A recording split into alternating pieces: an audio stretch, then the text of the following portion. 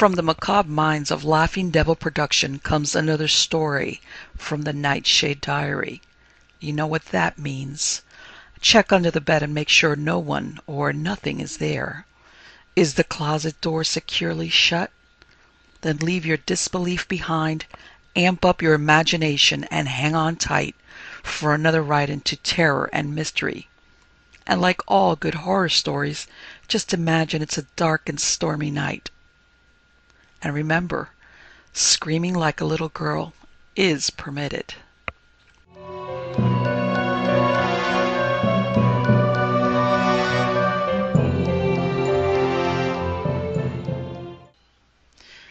The Man Who Collected Poe by Robert Bloch. During the whole of a dull, dark, and soundless day in the autumn of the year, when the clouds hung oppressively low in the heavens, I had been passing alone by automobile through a singularly dreary tract of country, and at length found myself, as the shades of the evening drew on, within view of my destination.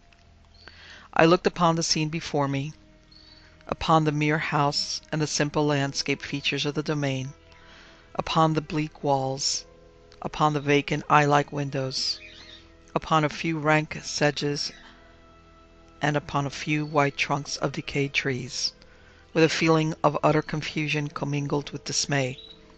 For it seemed to me as though I had visited this scene once before, or read of it, perhaps, in some frequently rescanned tale.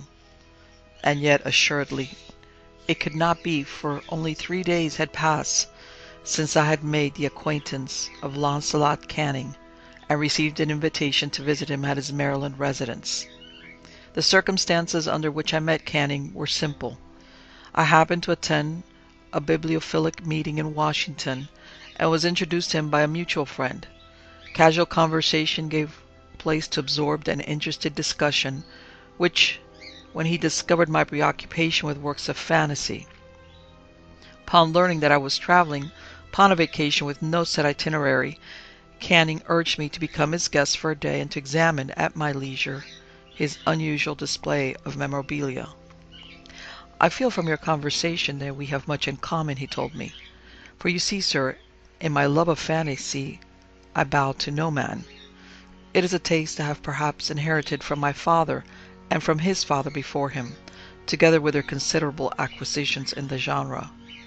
No doubt you would be gratified with what I am prepared to show you, for in all due modesty, I beg to style myself the world's leading collector of the works of Edgar Allan Poe." I confess that his invitation as much did not enthrall me, for I held no brief for the literary hero-worshipper or the scholarly collector as a type. I own to a more passing interest in the tales of Poe, but my interest does not extend to the point of ferreting out the exact date upon which Mr. Poe first decided to raise a mustache, nor would I be unduly intrigued by the opportunity to examine several hairs preserved from that hirsute appendage.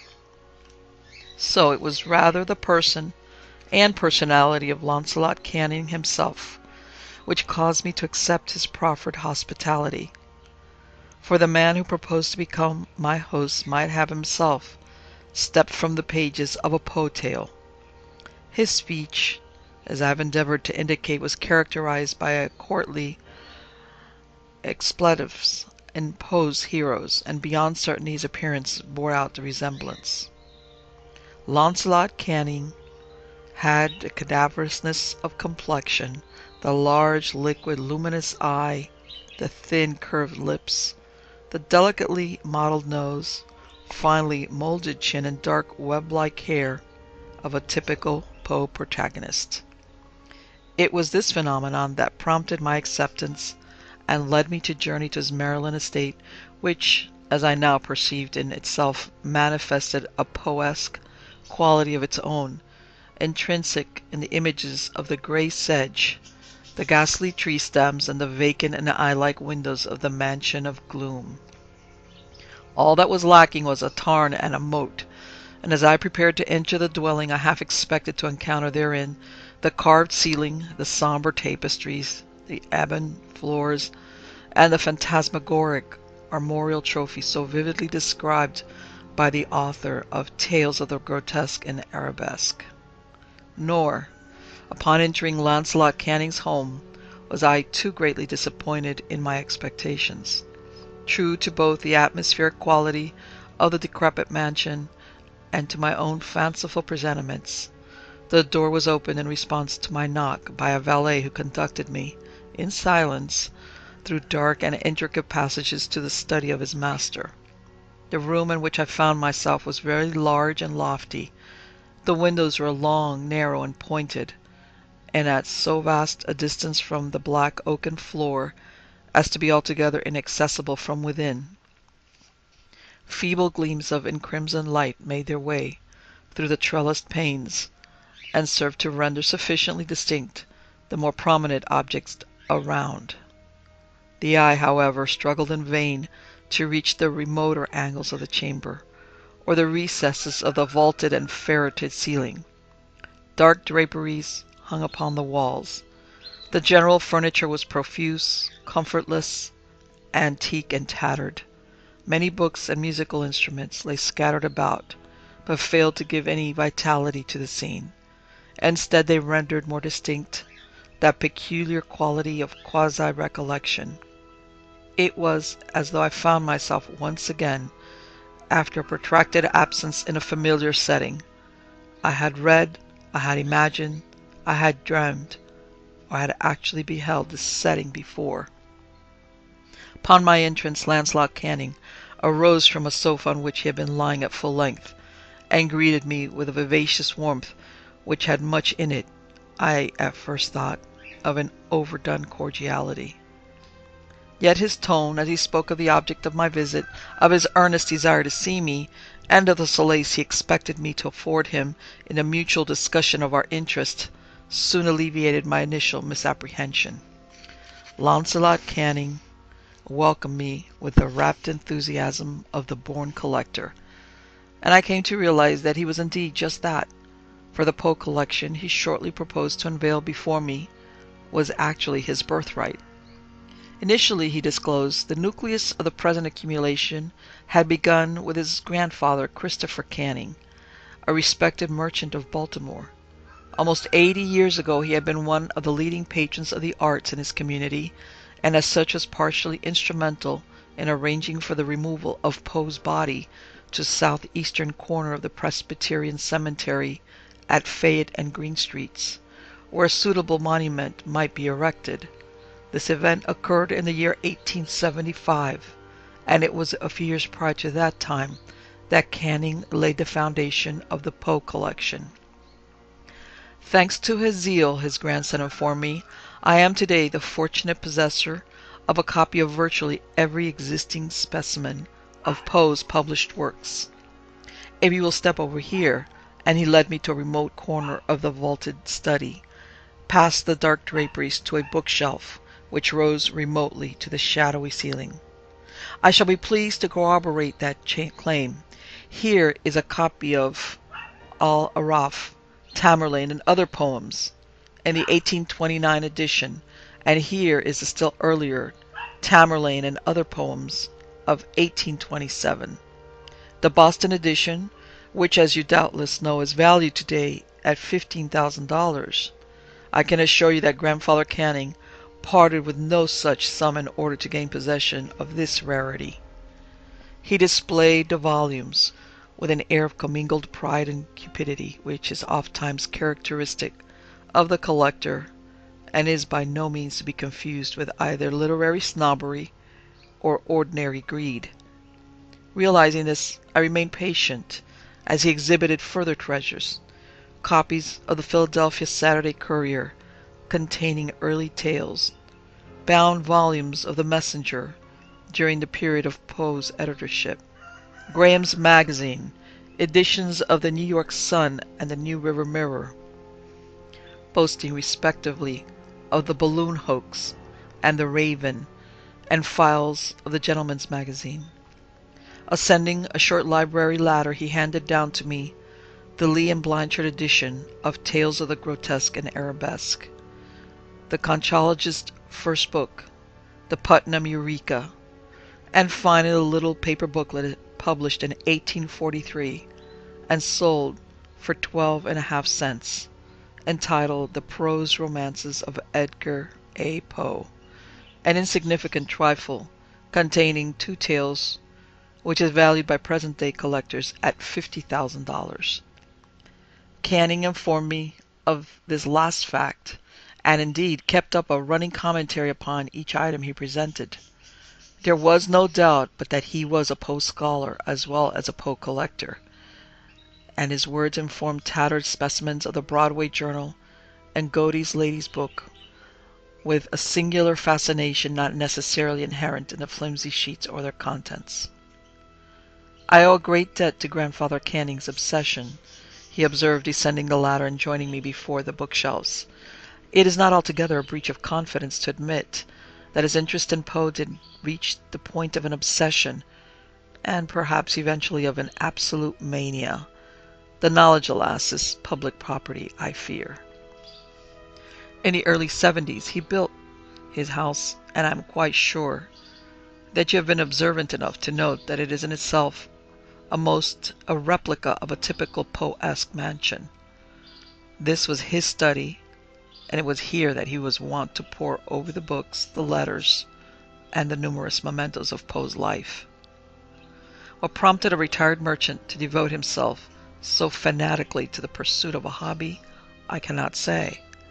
Let it suffice that he virtually withdrew from the world and from all other normal interest. He conducted a voluminous and lengthy correspondence with aging men and women who had known Poe in their lifetime, made pilgrimages to Fordham, sent his agents to West Point, to England and Scotland, to virtually every locale in which Poe had set foot during his lifetime. He acquired letters and souvenirs as gifts. He bought them, and I fear stole them if no other means of acquisition proved feasible. Launcelot Canning smiled and nodded. Does all this sound strange to you? I confess that once I too found it almost incredible, a figment of romance. Now after years spent here I have lost my own objectivity. Yes, it is strange, I replied, but are you quite sure that there was not some obscure personal reason for your grandfather's interest? Had he met Poe as a boy, or been closely associated with one of his friends? Was there perhaps a distant, undisclosed relationship? At the mention of the last word, Canning started visibly, and a tremor of agitation overspread his countenance. "Ah," he exclaimed, "I hear you voice my own inmost convictions. A relationship. Assuredly there must have been one. I am morally, instinctively certain that Grandfather Canning felt or knew himself to be linked to Edgar Poe by ties of blood. Nothing else could account for his strong initial interest, his continuing defense of Poe in the literary controversies of the day, and his final melancholy lapse into a world of delusion and illusion.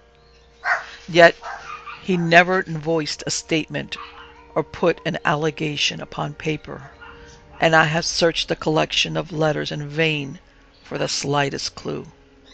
It is curious that you so promptly divine a suspicion held not only by myself but by my father.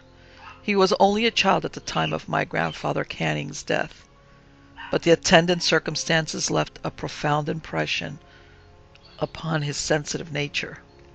Although he was immediately removed from this house to the home of his mother's people in Baltimore, he lost no time in returning upon assuming his inheritance in early manhood. Fortunately, being in possession of a considerable income, he was able to devote his entire lifetime to further research.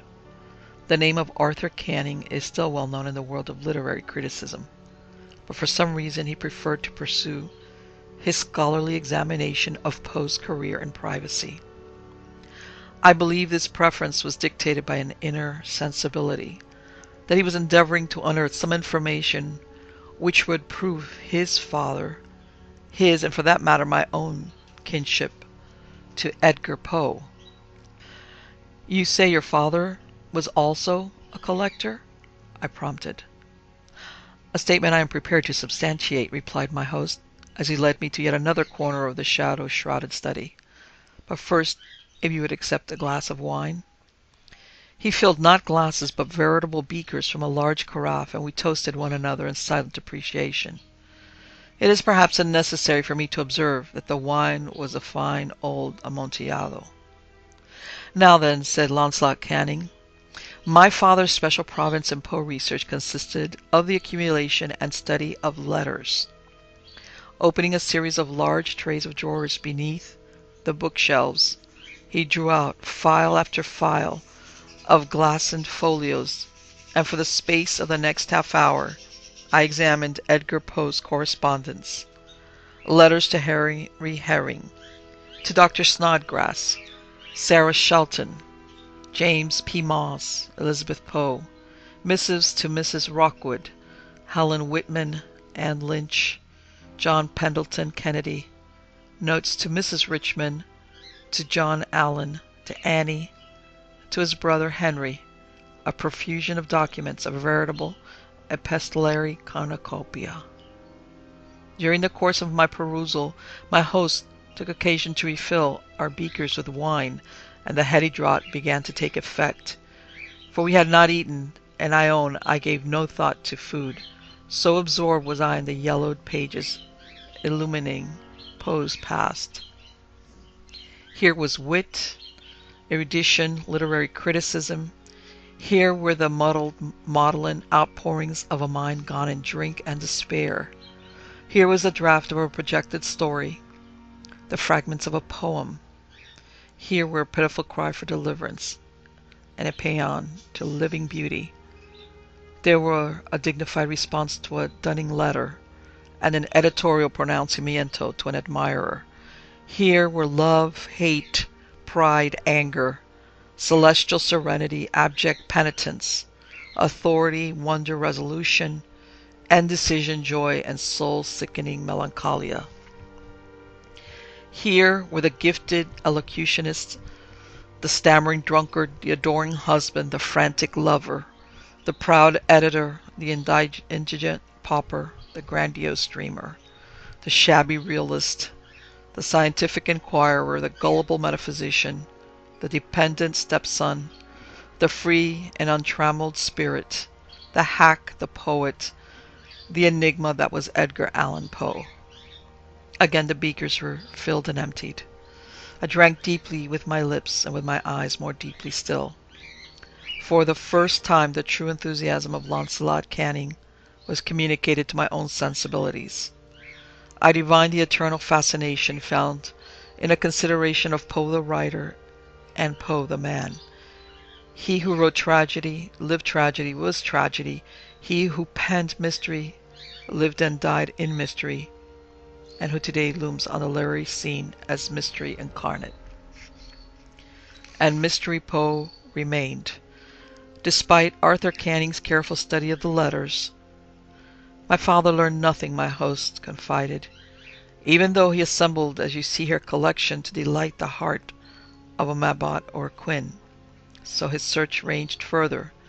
By this time I was old enough to share both his interest and his inquiries. "Come," and he led me to an ornate chest, which rested beneath the windows against the west wall of the study. Kneeling, he unlocked the repository and then drew forth, in rapid and marvelous succession, a series of objects, each of which boasted of intimate connection with Poe's life.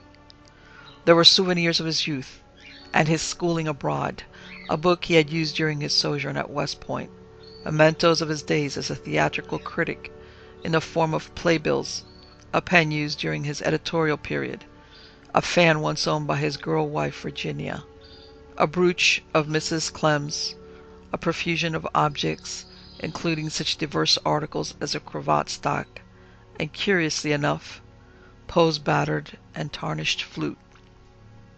Again we drank, and I own the wine was potent. Canning's countenance remained cadaverously wan, but moreover there was a species of mad hilarity in his eye, an evident restrained hysteria in his whole demeanour.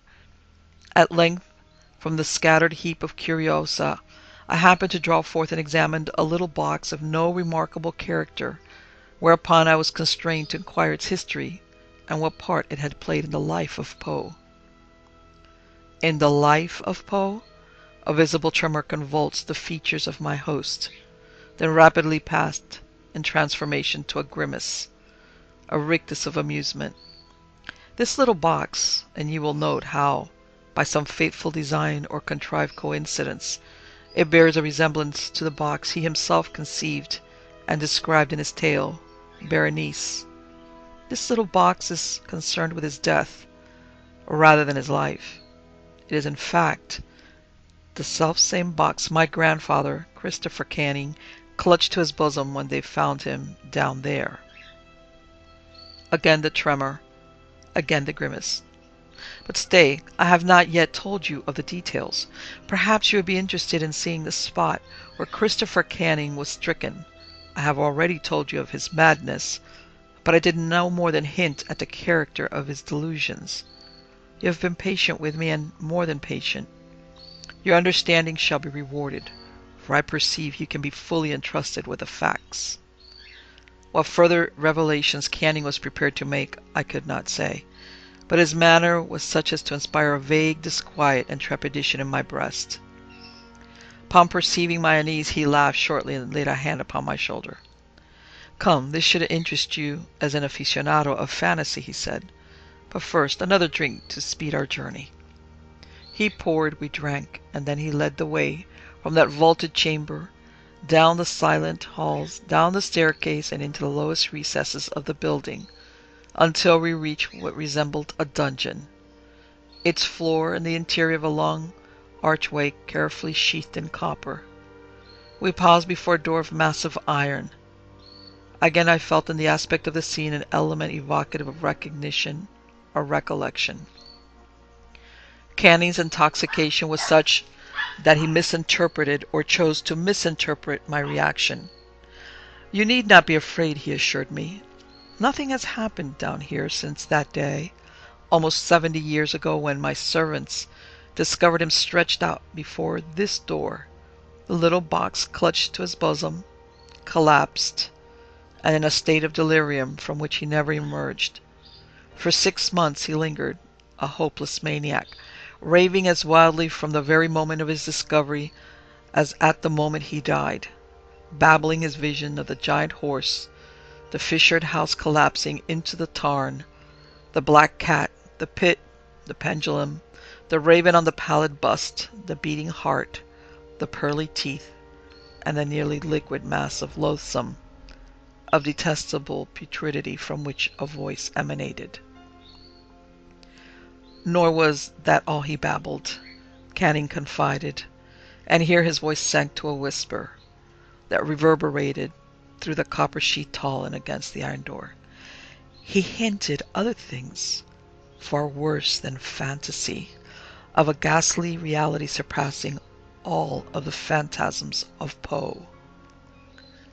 For the first time my father and the servants learned the purpose of the room he had built beyond this iron door, and learned what Christopher Canning had done to establish his title as the world's foremost collector of Poe. For he babbled again of Poe's death, 30 years earlier in 1849, of the burial in the Presbyterian cemetery, and of the removal of the coffin in 1874 to the corner where the monument was raised. As I told you, and as was known then, my grandfather had played a public part in instigating that removal. But now we learned of the private part, learned that there was a monument and a grave, but no coffin in the earth beneath Poe's alleged resting place. The coffin now rested in a secret room at the end of this passage. That is why the room, the house itself, had been built.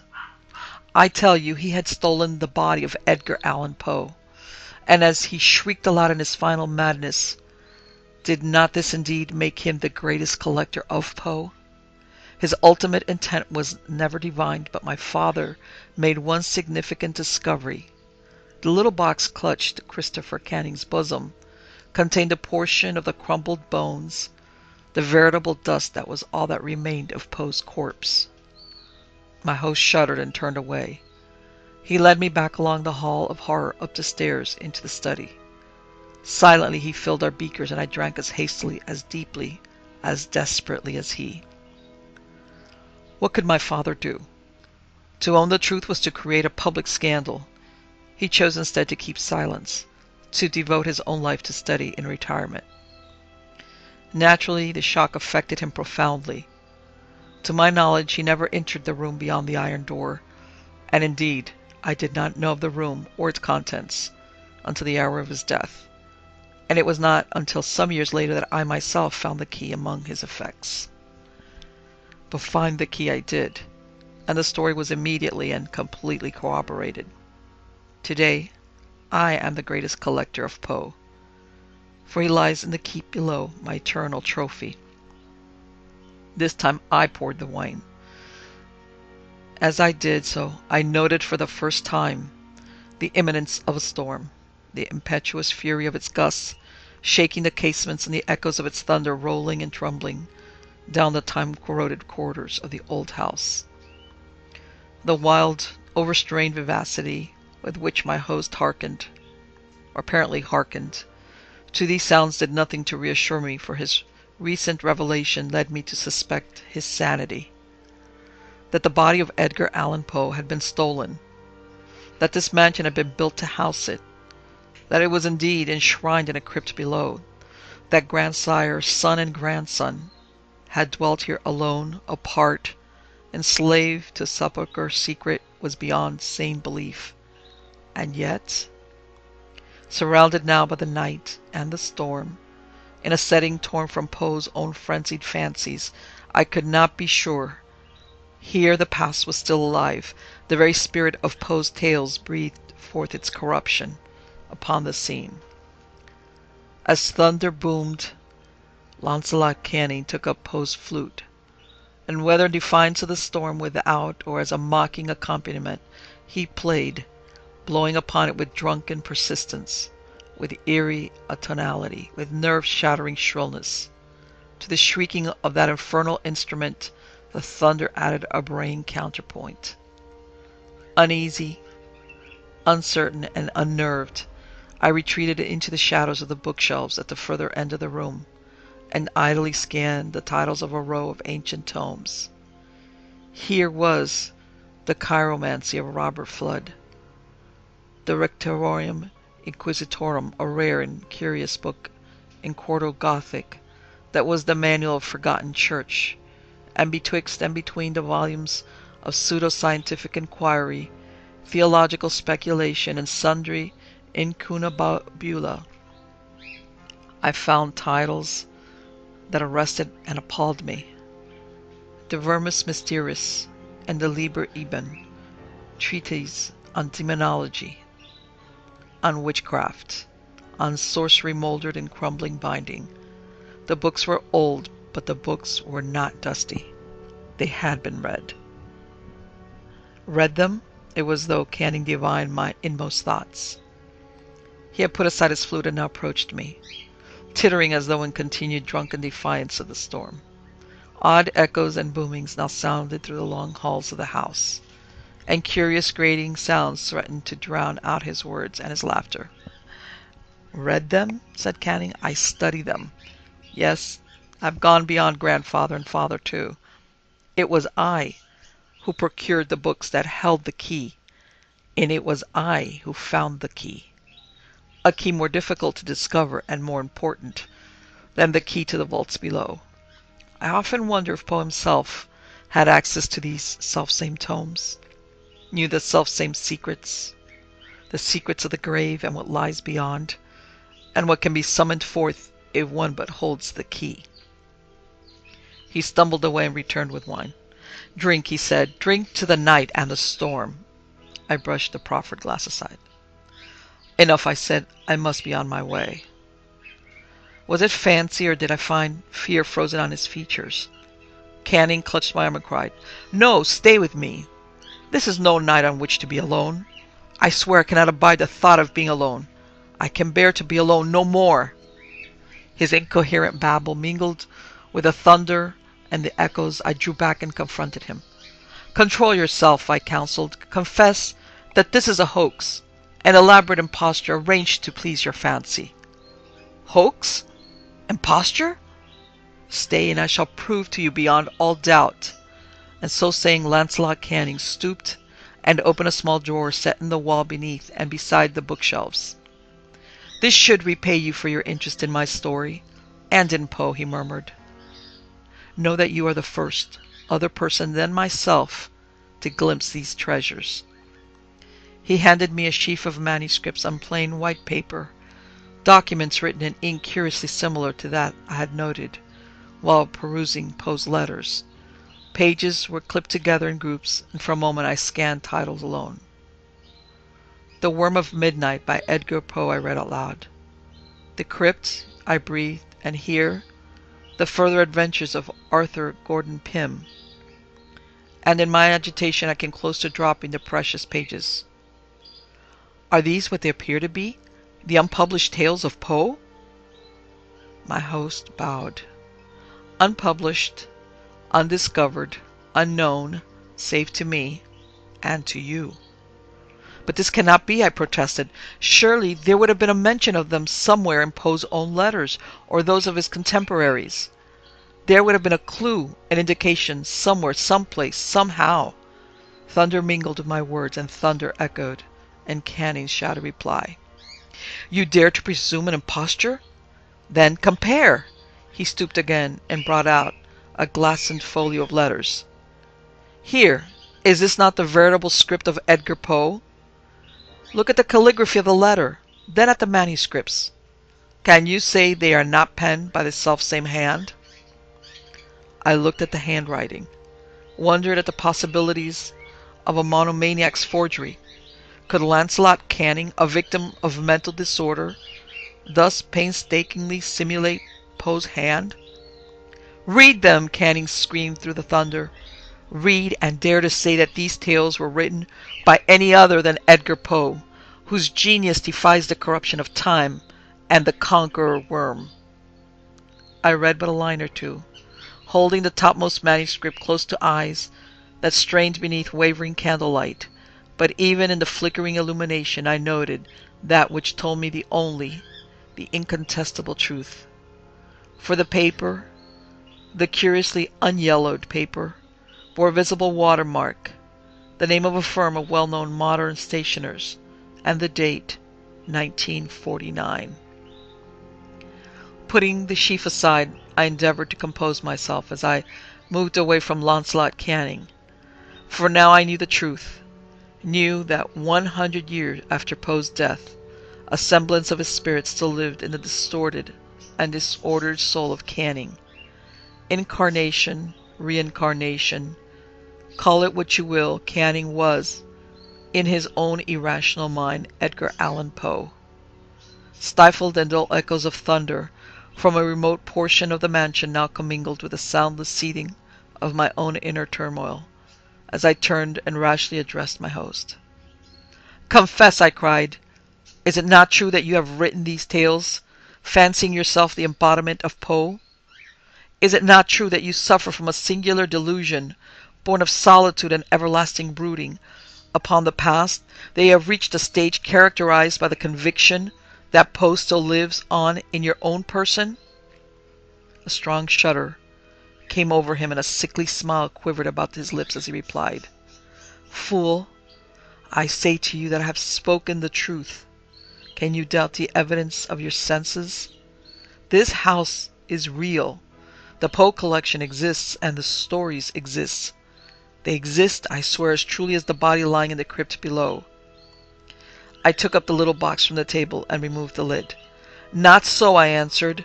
You said your grandfather was found with this box, clutched to his breast, before the door of the vault, and that it contained Poe's dust. Yet you cannot escape the fact that the box is empty.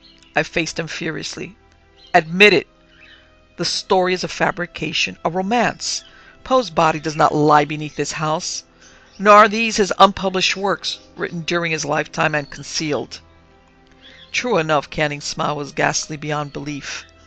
The dust is gone because I took it and used it. Because in the works of wizardry I found the formula, the arcana whereby I could raise the flesh, recreate the body from the essential salts of the grave. Poe does not lie beneath this house. He lives, and the tales are his posthumous works. Assented by thunder, his words crashed against my consciousness. That was the end-all and the be-all of my planning, of my studies, of my work, of my life, to raise by sorcery the veritable spirit of Edgar Poe from the grave, reclothed and animate in flesh, set him to dwell and dream and do his work again in the private chambers I built in the vaults below. And this I have done. To steal a corpse is but a ghoulish prank. Mine is the achievement of true genius. The distinct, hollow, metallic, and clangorous yet apparently muffled reverberation accompanying his words caused him to turn in his seat and face the door of the study, so that I could not see the workings of his countenance, nor could he read my own reaction to his ravings. His words came but faintly to my ears, through the thunder that now shook the house in a relentless grip. The wind rattling the casements and flickering the candle flame from the great silver candelabra sent a soaring sighing and an anguished accompaniment to his speech. I would show him to you, but I dare not, for he hates me as he hates life. I have locked him in the vault alone, for the resurrected have no need of food nor drink. And he sits there, pen moving over paper, endlessly moving, endlessly pouring out the evil essence of all he guessed and hinted at in life, and which he learned in death. Do you not see the tragic pity of my plight? I sought to raise his spirits from the dead, to give the world anew of his genius.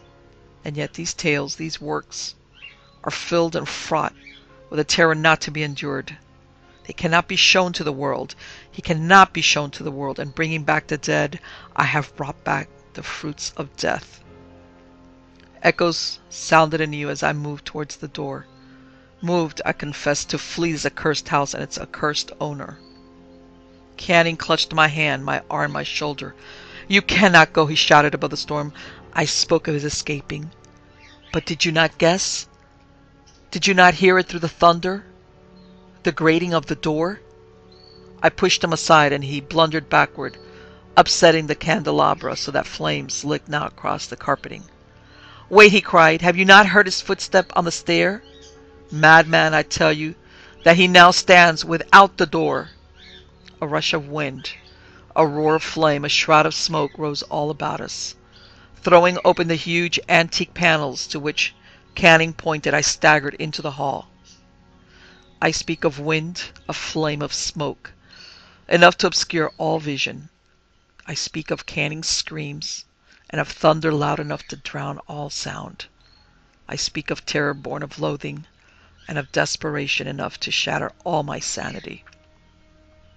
Despite these things, I can never erase from my consciousness that which I beheld as I fled past the doorway and down the hall. There, without the doors, there did stand a lofty and enshrouded figure. A figure all too familiar, with pallid features, high, domed forehead, mustache set above a mouth. My glimpse lasted but an instant during which the man, the corpse, the apparition, the hallucination, call it what you will, moved forward into the chamber and clasped Canning to his breast in an unbreakable embrace. Together the two figures tottered toward the flames, which now rose to blot out vision forevermore. From that chamber and from that mansion I fled aghast. The storm was still abroad in all its wrath, and now fire came to claim the house of Canning for its own. Suddenly there shot along the path before me a wild light, and I turned to see whence a gleam so unusual could have issued.